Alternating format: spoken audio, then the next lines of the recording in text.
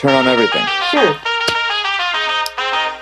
What's going on, guys? Kurt here, and today I'm answering the single question I get asked the most often in the comment section. What is a capo, and do I need one? So stay tuned, because in the next few minutes I'm going to unravel all the mysteries of this mythical creature. So today we're talking about capos.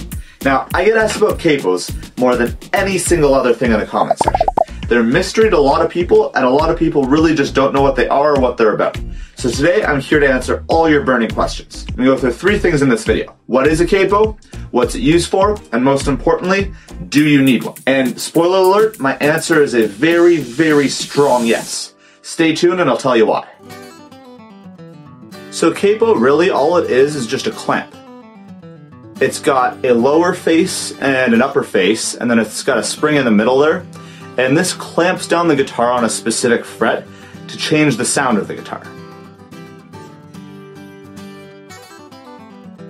If I play my open strings, they're going to sound like this. Now, if I take those same open strings, but I put my capo on the 4th fret, now they're going to sound like this.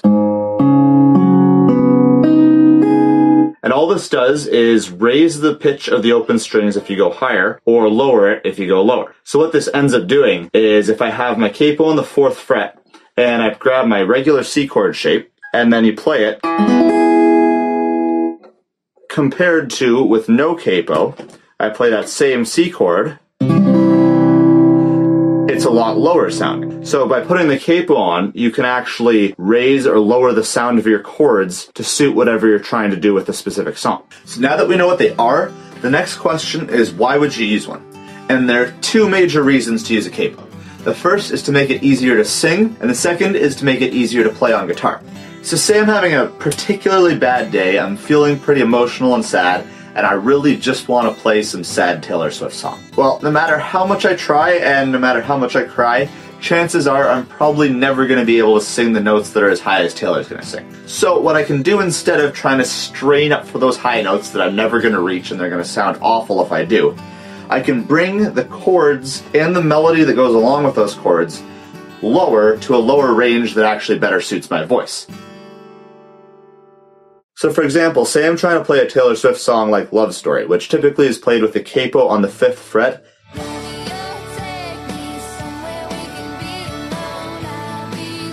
And I don't know the chords exactly, but it's probably going to be something along the lines of C, G, D, A minor, or some variation similar to that. It's not really important. But if I were to try and sing that song, there's no way I'm going to be able to hit those notes. So if I take this 5th fret capo and move it down to the 1st fret, now suddenly playing those exact same chords, they're going to be a lot lower.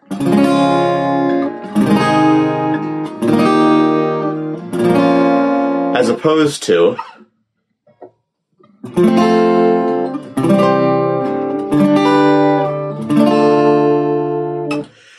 the chords relative to each other are the same, but the actual notes played are much, much lower. So what that does is it actually makes the vocal melody equally as much lower. So where this might have been the high note before,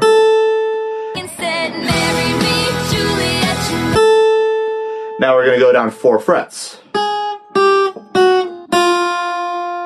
And so now this is the high note, which that's an F, which is actually much more reasonable for me to try and sing, and it's going to sound a lot better if I play this song at the 1st fret capo instead of the 5th fret. Or if I wanted to go even lower, take it off altogether, which is basically the equivalent of a 0 fret capo. Now the reverse is also true if you've got a higher voice. If you're a girl and you're trying to play, say, Heaven by Kane Brown, this is perfect. Come kiss me one more time. You're gonna have a lot of trouble trying to sing those notes if you even can. But by taking the capo wherever it is and moving it up 4 or 5 frets, then suddenly those same notes are going to be much higher and probably actually more reasonable for you to sing. So what moving the capo does is changes the key of the song. Now, I'm not going to get into too much detail on that because that's a more advanced topic. Basically, a key is a set of chords and notes that you play that specifies the range of the song. By moving the capo up or down, you move the key up or down. And as such, you move the actual melody of the song up or down.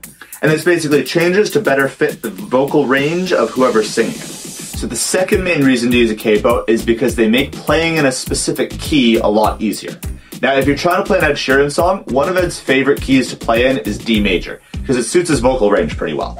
But if we're trying to play this without a capo, the chords we're going to have are D major, E minor, F sharp minor, which is kind of ugly, G, A major, B minor, and then C sharp diminished. Now, those chords really aren't that pretty. But if we do the same thing, and we instead take our capo and put it on the 2nd fret, if you move that C up 2 frets, well, now this is actually a D chord, but it's got the shape of a C chord. D major. So regardless of the technical details, what we're going to end up doing is playing the same chord shapes we're used to, the simple ones in open position, but we're actually playing them 2 frets up. So that actually changes what the chords are, even though the shapes are the same. So now the chords we're going to be playing are going to be a lot more familiar. We're going to have things like C, D minor, E minor, F, G, A minor. And the capo, switching the capo is what allows you to use those same basic chord shapes and have them actually be different notes. So now the final point that I've already kind of gone over is why you need one of these. It's going to make it way easier to learn songs because you don't have to try these weird chord shapes that are tough to do. You can just play the basic chords you already know. And then the second thing is that it's going to make it a lot easier to sing. Instead of trying to reach for those high notes that just hurt your throat, sound really bad to anyone who's listening, you can just sing in a range that's comfortable to you, that's comfortable to your natural voice, and it's going to make people think you sound a lot better. And no one's ever going to notice or care that you've changed the key of the song because it just sounds natural to what your voice is. No one would expect me to hit the same notes that Taylor would hit. Same thing, no one would expect her to go as low as my voice is. It just wouldn't make sense. And it'd sound kind of funny if it did. And then the final thing is that they're just really cheap. For 10 to 20 bucks, you can get a capo that's going to last you for years, and you're going to use it all the time. If you've seen my tutorials, you know that almost always there's a capo on some fret in the song I'm teaching you, and you're going to be able to follow a lot more of my videos and play a lot more songs if you just grab a capo. I know it hurts to spend money on these little things like this, but trust me, this is one of those tools that's actually worth it. Now, if you're looking for a recommendation of which capo I think you should get, I do have a video where I tested out the top 5 best-selling capos on Amazon, and I've given my reviews and recommendations of all of them. If you're interested in that, you can check out the description below where I've linked that video, and I give my recommendation on which capo you should get.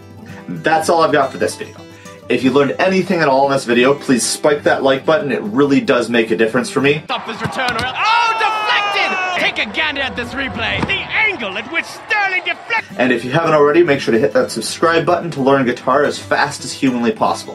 While you're at it, leave me a comment in the comment section below. Let me know what you thought of this video, or if you have any video or song suggestions. The comment section is where I get most of my video topics from. Or if you want to, just say hi, or maybe reply to someone else's comment. We're a community of people who all love guitar, so who knows, maybe we could make some friends here. Until next time, keep on rocking in the free world, and I'll see you later. Quick tip, if you want to rapidly cool your drinks, put them in the freezer right by those back fans there, and it'll cool it ice cold in about 5 to 10 minutes tops.